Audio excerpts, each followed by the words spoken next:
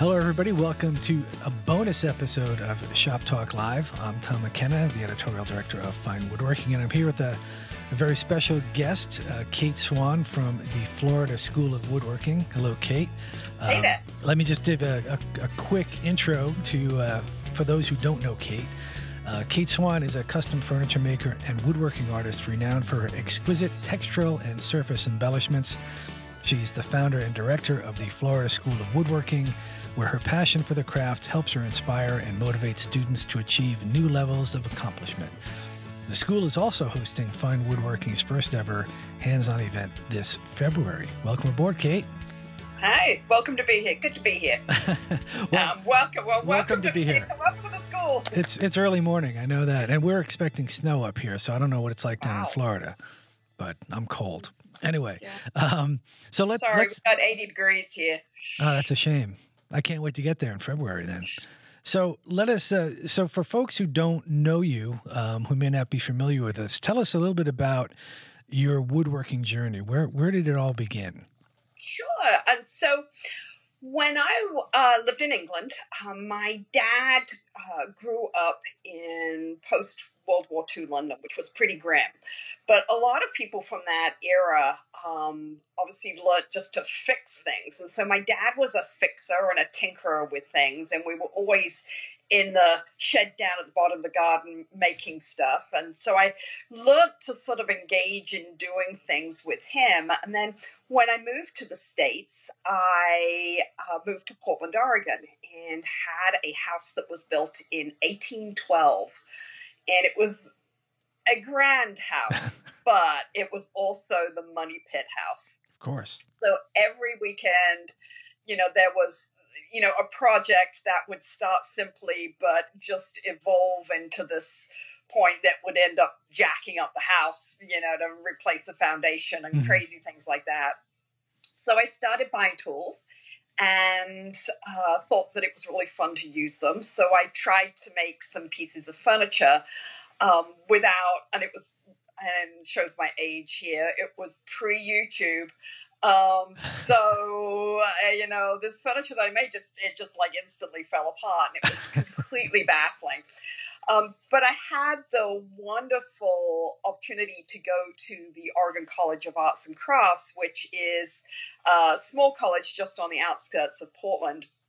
And I went in the evening program there for about 4 years. And at the time, I was taking classes from folks who were just really sort of well known in the furniture world. I didn't know it at the time. They were just the gods to me, that they knew how to make pieces of furniture that didn't fall apart. And ended up starting to build. Pieces stopped falling apart. And then people started going, can I buy that? And it was the most sort of baffling thing, that I was just like, I was kind of a little bit suspicious of them, actually. And do you remember? Yeah. Do you remember the first piece you ever sold? I do, actually. It was a small side table, and it had been just sort of a labor of love. Yeah. And I sold it for $20. Wow. And I know. I thought that was, I was astounded. Now, of course, it cost me like huge amounts of money and time to actually make it. But that was the first moment that I was like, oh. Then you could call yourself a pro then. Well, so that $20 table began my woodworking career, and I went on to make sort of, have a very sort of decent side job while I was working in the full sort of .com world. Yeah. And when I moved to Tampa, I didn't know anybody in tech world, so I decided to go get my graduate degree from USF. But while there, I opened up a small workshop, and 20 years later, after opening up that small workshop, I've had a really wonderful, successful business of designing and building these remarkable pieces of furniture that I would have never have gotten to build without my client's base, as it were. So it's been so much fun. So what drew you from, the northwest corner to the southeast corner? Yeah, so everybody gets asked that question. So, I was married at the time to a great guy, and just shortly after 9/11, he got recalled to active duty, and we had the choice, or he had the choice of Afghanistan, Iraq, or Tampa. And it was like, So I had a 2-year-old who's now 19, and so it was a really logical choice to come down here. And I've got to say that Tampa, over the last 20 years, it is a night and day difference. It has really evolved as a city, and it's gotten quite exciting to be here with all the developments that are going on. So it's gone from this sort of, not very, attractive place to this very sort of happening city, and it's fun to live here. Well, we can talk about the city in a little bit as we start to talk about hands-on, for sure. One question that just popped into my head was, you're a fledgling pro furniture maker. How did you make the transition from just building into, hey, I think I need to teach? Yeah. So as the sort of the furniture making business started to evolve, I had a couple of people walk in, and they would sort of stand around, and eventually they would say, could you teach me how to do this? So it started off with these very sort of onesie twosies, and I didn't even really know what they wanted to learn. So right. it was sort of not a particularly well orchestrated thing in the beginning, but it ultimately evolved over sort of a 4 to 6 year period where there was a consistent flow of students. And I would only teach beginning woodwork and only focused on power tools at the time.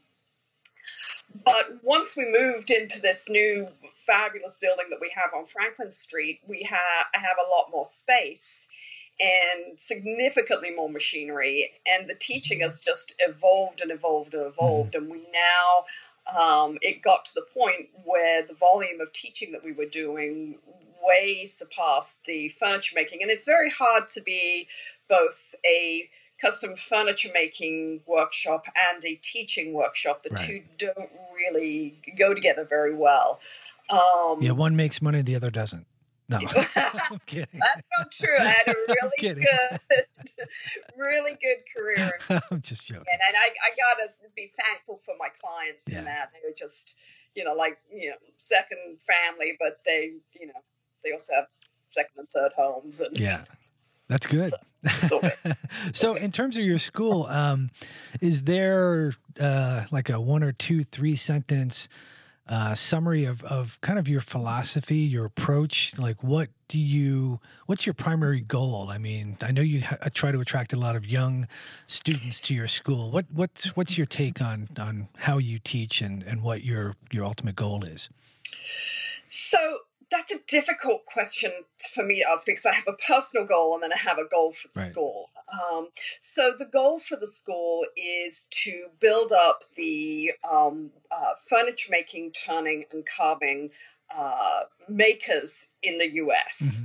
And to have that be a inclusive audience. And for that means a wider array of ages, a broader,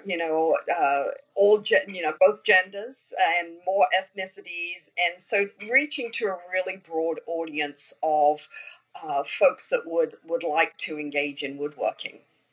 And for me personally, one of the reasons I started the school is I think that when people make things, it makes for a much more dynamic, engaging community to live in. So this is a sort of personal mission of I want to see people building stuff and making stuff. It's fun to see that.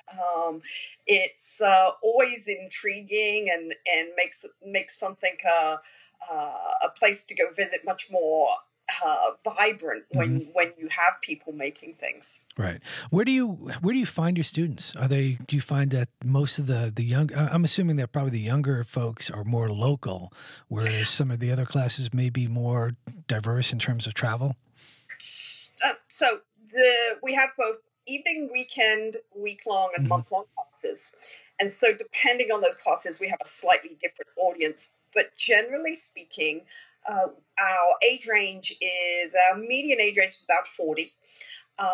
We have 45% female, 55% guy attendance. And we have an early smattering of international students as well, which has made life really interesting. So we have some South Americans, some European students, and some folks from the Bahamas coming up. So that's the number of female students that you attract is very high. Yes. What do you attribute that success to?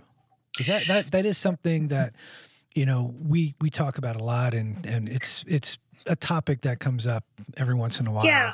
Women. So I think partly that I've made a really distinct effort to make sure that all kinds of woodworkers are represented on the website, because I think that that you can't be it unless you can see it. So if women can see themselves on the site, or somebody who looks like them doing a woodworking, they can go like, oh, well, if that person's doing it, and they're 5'2" and got short legs and short arms, then I can do that too.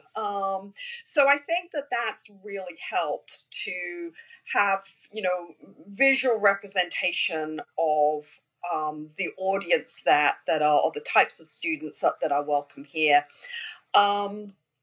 And then I think that I try to be personally front and center so that people can see that when they walk in, that there is a woman who can woodwork, and they can see that happening, and it's a lot less intimidating. Right. Personally, I've always wanted to be evaluated on the merits of my skill and my technical competencies and the artistry of my work. But that's when you're just getting into doing turning or carving or woodworking, you're not there yet. And I think for a lot of people, it is very intimidating, particularly women, because there's a sort of that sense that unless you grew up at your grandfather's knee learning how to cut dovetails, you can't get into this. Right. So I think just reducing the barriers through visual and personal welcome is something that I've tried really hard to do. Yeah, and I see you do it through your instructors too. You have a very diverse group of instructors, and you also encourage newer instructors to come on down, like Michaela Cree-Stone, right? Right. So Michaela is coming, and she's coming in April, I believe, April, March. She's doing fabulous work. And I think that sort of, when you bring new builders or new makers in, that it really invigorates the field. So just seeing what some of these new makers are doing, and, that they don't necessarily have a huge brand name recognition, but their skills are just phenomenal. They're just really exciting to see what they're doing.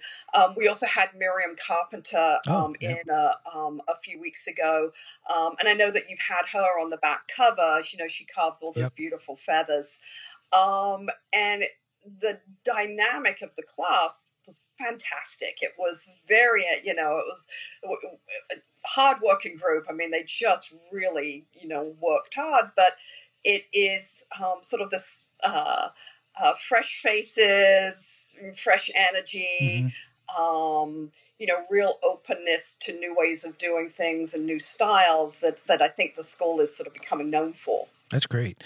The other thing that I'm really happy to talk about, because it's something that we started to do ourselves, Fine Woodworking, at our most recent live events, we offer a veteran scholarship. So we pick a handful of people to come out to the show, and it started a little bit of a buzz where we have people contacting us asking, hey, how can I contribute to this effort? Right. And your school now is offering 2 scholarships, right? With this morning, in fact, it was really kind of last night, we've added a third. So can I tell you about those three? I'd love to hear about it. Okay, so the first one is called The Maker's Hand, and it is designed to, it's a grant for people under the age of 25. Okay. So we're trying to get a younger group in to come and try their hand. And we particularly are encouraging them to come to classes that are taught by folks that they would never normally get a chance to study with. So Michael Fortune is one of our regular instructors. Michael Collins also comes in. So having exposure to those that level of craft is very, very useful, particularly at a young point in your development. Yeah, and those two guys in particular are just fabulous one-on-one instructors, and they take a real interest in the person that they're teaching, which I really appreciate. Yeah, and we encourage, and I hope the instructors aren't listening, but we really encourage the students to pick their brains clean, just glean from them everything that you can possibly get, because it's a wonderful opportunity. And Michael Fortune's coming down to do an apprenticeship class shortly after immediately after the hands-on Tampa class. So I think that continuity between the hands-on and the apprenticeship is going to be for those people who sort of take the advantage of that, I think it's just going to be great. And then, so we have the Maker's Hand. We also have what we refer to as the Helper's Hand. And I had no idea what we should call this scholarship. I wanted to call it the Scholarship for the People Who Run Towards Trouble. That's catchy. It's catchy, right? It's a really lot of letters.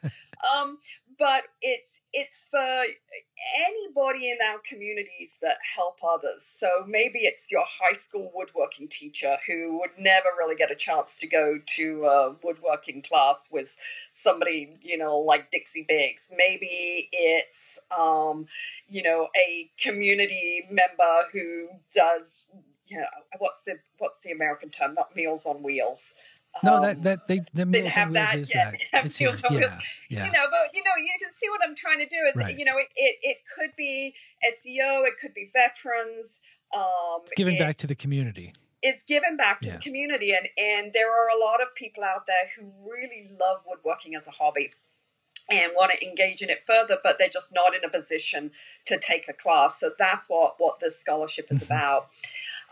The other one, and again, it's got a really lame name, and that we just put together just a few weeks ago and announced this last night, is a educational development grant. It's like, this is so exciting. But a few weeks ago, the EDG, right? Yeah, well, actually, it's a real thing. It's called Women in Wood. So a few weeks ago, we had an event called Lathe to Table. And it was a women-only event, which was kind of a new thing for the school to do. As I said, I'm really, I'm all about sort of, making all sort of folks have an opportunity. But we had this event because I had a couple of women come in who said, well, I would never have come unless I'd seen a woman on the website. Mm-hmm. And then I had a couple of women who walked in and said, gosh, I was really scared when I walked in. And I'm like, this is like the friendliest place in the world. So we put this event on, and you made a cup, a bowl, and a spoon. And on the Sunday, we had a great big meal where we used all of that, and the brewery made a beer for us. And so, we used our cup, and it was a total blast. But at the end of it, the women got together and were like, hey, let's have an auction. So we did, and we raised enough money to put the scholarship together. So now we have a scholarship for any woman who, from 15 years of age on up, who would like to learn how to turn, carve, or learn how to do furniture making. Wow. So it was a very impromptu auction, but, God bless those women. They just they rocked, We sold all sorts of, auctioned all sorts of strange things in the shop. A piece of scrap wood, yes. Well, beer helps, right? Beer, it was awesome. Hey, where do people go to apply? Where do they get more information if they want to dive in deep and actually get an application for these? So the third scholarship will be listed out there on the website pretty shortly. Right. But they can go to schoolofwoodwork.com, and there's a drop down on the main menu, which they can go through, which says about, and they'll find the scholarship link listed on that. Okay. Well, and then, or they can just drop us an email. So they can email me at kate@schoolofwoodwork.com. That's easy. Yeah. I like that. Hey, I'm going to get back to a little bit more diving into your woodworking. Who would you say is your biggest influence in the craft? I mean, who inspired you to dive in, and are there any makers today that keep you inspired, that make you want to try, new and different things? Yeah. So the answer to that is I'm a gleaner. I look at what lots of makers are doing, and I pick things from there. A while back, I went to a class that was being taught by Betty Scarpino and I can't say this last name, Susan Sharon Doherty. Okay. It's a good Irish name. And Sharon was doing pyrography, and I thought that it was really cool. Plus, it was fire, and it's hot. It's hot, yeah. So I started sort of learning how to burn from that, and then I've been studying Michael Cullen's work, and he does all these wonderful boxes, but he's got the particular boxes he does, and he's got these wonderful forms to them. Mm-hmm. They particularly look like sort of boats or vessels or sails. Right. I really love those. And Tim Coleman is another person I love. So, funny story about Tim at Fine Woodworking up in Massachusetts in March. I was sort of sitting at the banquet, and I was sitting next to a couple of guys, and I was telling them sort of about the school, and saying it's nice to be able to be here and meet various other makers, and how I used a lot of the makers as examples to the students of right ways and wrong ways to do things. And this gentleman sitting next to me said, what do you do? And so I pulled up the pictures of one of these pieces, and was comparing and contrasting them to another. And fortunately, the one that I was speaking most positively about, he was like, I was like, this piece is really great because I was like, and it's made by Tim Coleman. And he goes, yeah, I'm Tim Coleman. Yeah, right there, screwed it right up. So anyway, so I do like Tim Coleman's work.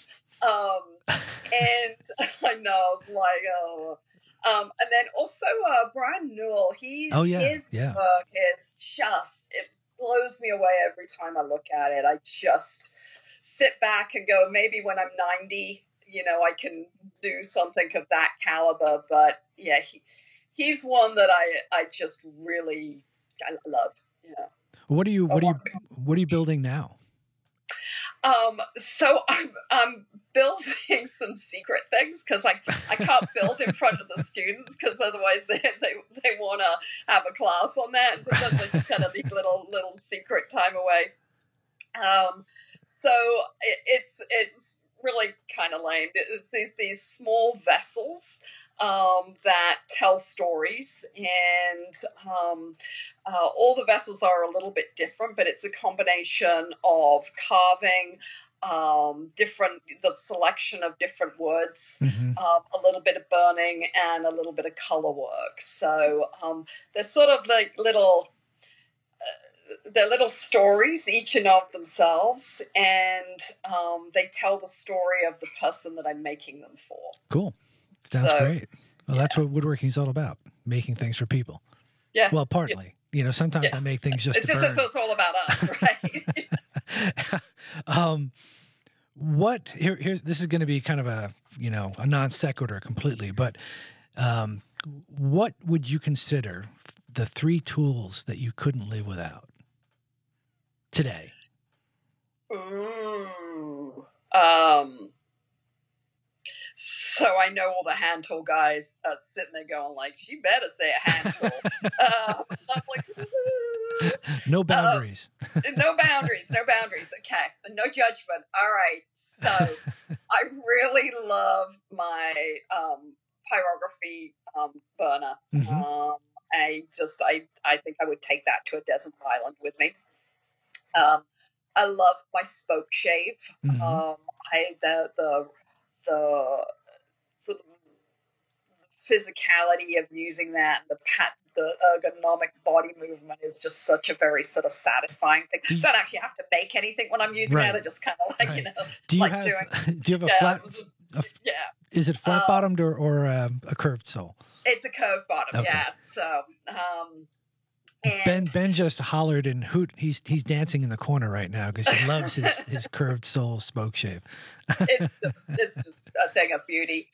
And then I have a 14-inch joiner where it's just bliss to use. It's it's like hot knife through butter.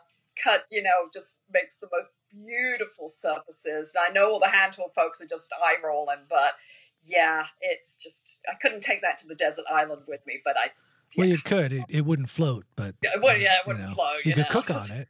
I could use it for the aircraft landing kind of thing. So, all right, here's another. This is very interesting. Since I had been to your shop a few months ago, and you have a dog. What's the importance of having a shop dog? Oh, Sally. Sally. Sally. Yeah, she sleeps a lot now. She's getting to be a little old lady dog, but I think so.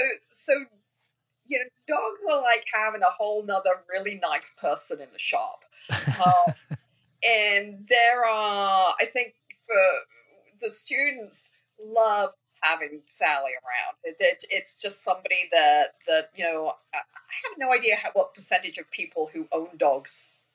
Maybe that would be a good survey of how many woodworkers have dogs. Yeah. But it adds sort of this she's really mellow. She protects us from the evildoers who have the audacity to walk down the street. And plastic bags that blow past as well. That's also an important. Very dangerous. Very dangerous.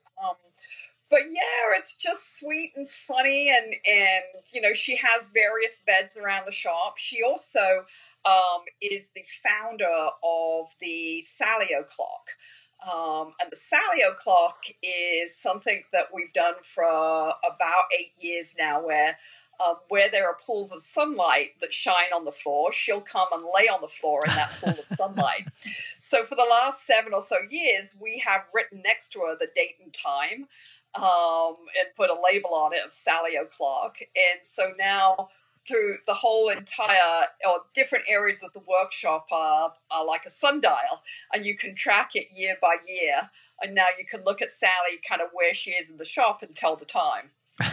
So she's our clock. So I don't know. I love having a dog in the shop. She's getting a little old now. Yeah.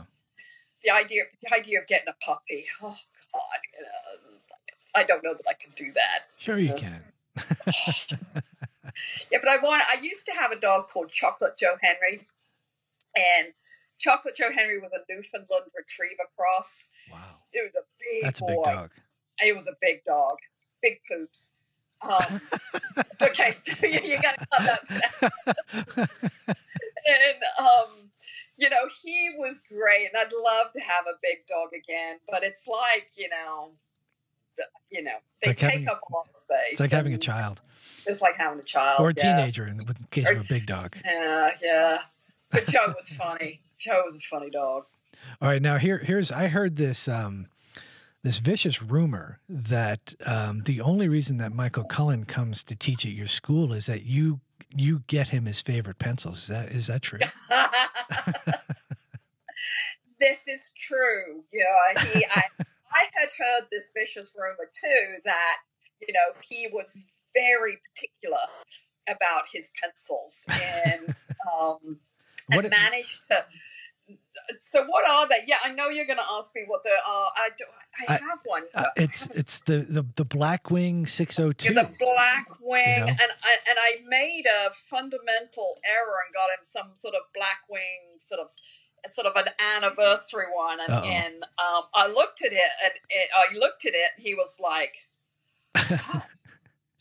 And first of all, he was sort of like a little bit surprised, and then he was like, "Well, we'll have to try this." And it was so funny.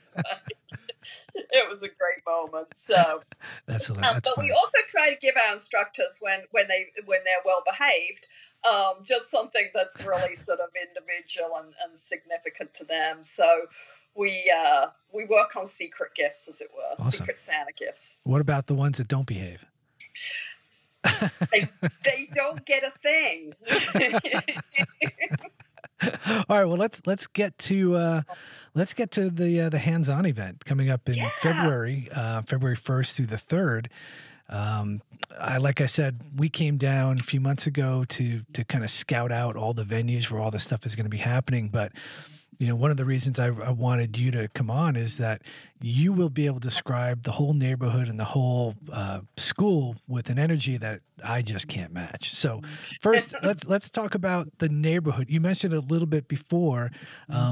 It's this really I can't remember what the name of the neighborhood is. The Yellow Brick Walk. Yeah, Is that what it is? So the neighborhood is called the Yellow Brick Row. Right. And it's called that because we have a series of buildings of which we are part of that were built in the 1920s, and they were made out of this lovely sort of creamy yellow brick. Mm-hmm. And the whole row now has historic designations. We're on the National Historic Register.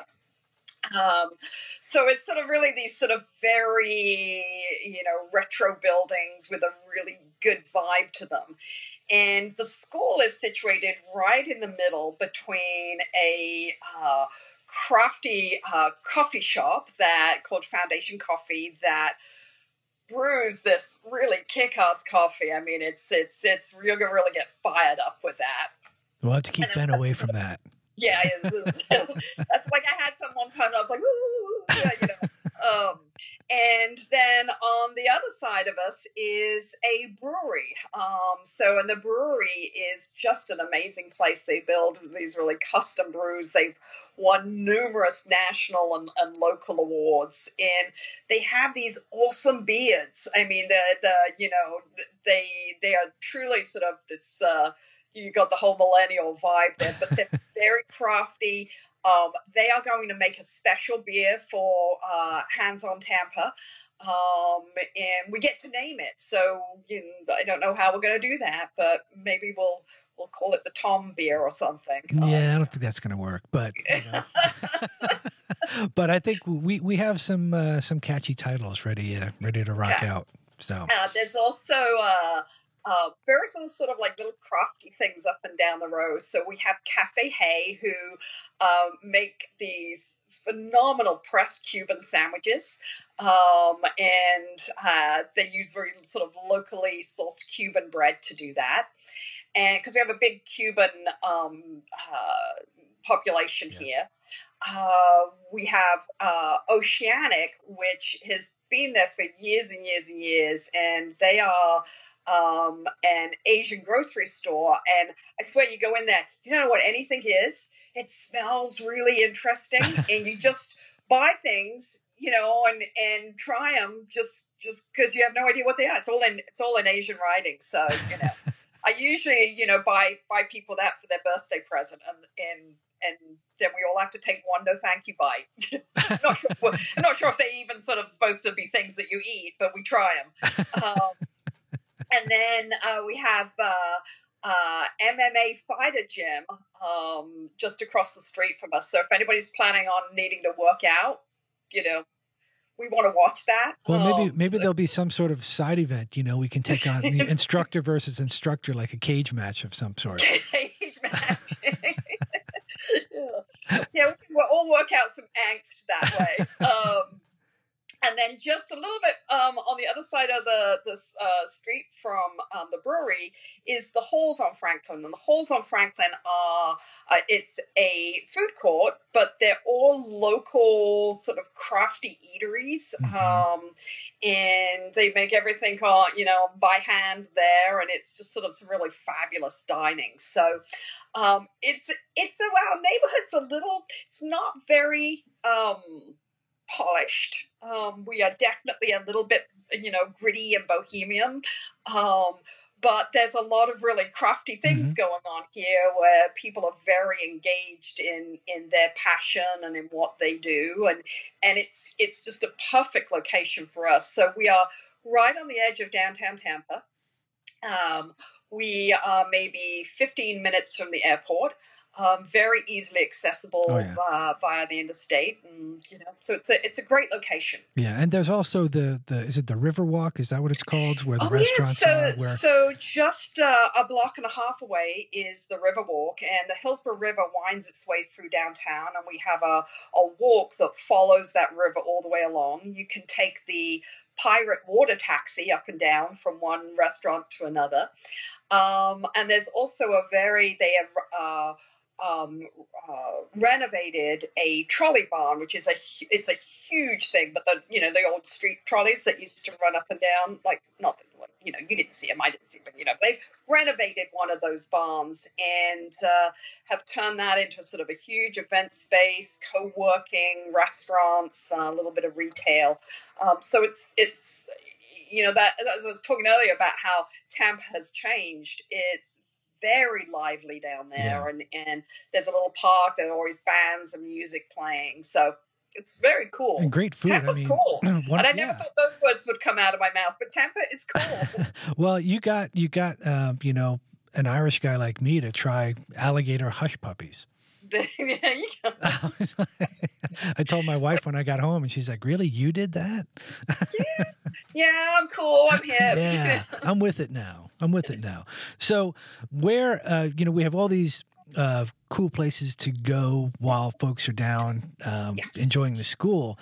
Let's talk a little bit about where the actual classes are going to be taking place. Sure. I know, a good portion of it will be at your school, but we're taking advantage of some kind of neighborhood nooks and crannies to do some cool classes. And they're really sort of iconic buildings in and of themselves. So we will have 2 classes here at the workshop. We'll have Michael Fortune in the main workshop, and then in the lathe room, we will have Peter Galbard. And then we will have Mary Mays down at the end of our little row of buildings doing carving, and she's going to be in the locations called Cavu. I'm not exactly sure what Cavu stands for, but they're going to be down there, and it's a beautiful brick room with full windows, very sort of wonderful space to be. Yeah. Dave Fisher is going to be in the covered courtyard.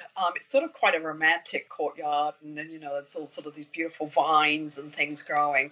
But they'll be doing bowl carving with an adze, commonly known as whack-a-bowl,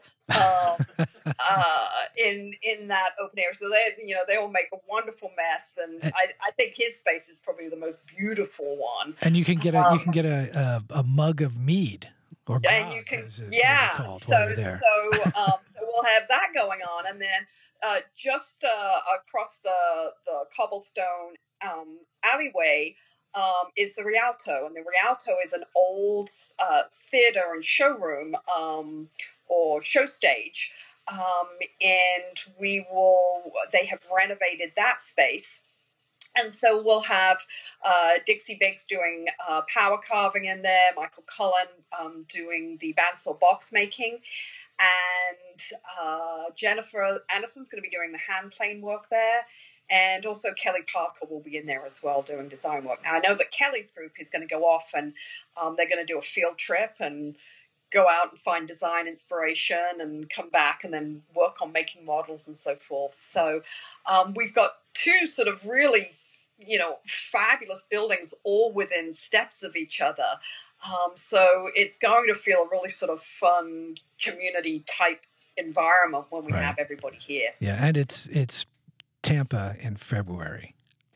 Yeah, right. So shorts, T-shirts, and you might have to wear your sunglasses. Sorry about that, everybody. Yeah, it's going to be rough. I'm going to have to pack shorts. It's going to be rough, Yeah. I mean, well, I don't know that we'll. I would need sunscreen, but Oh, I need a sun suit.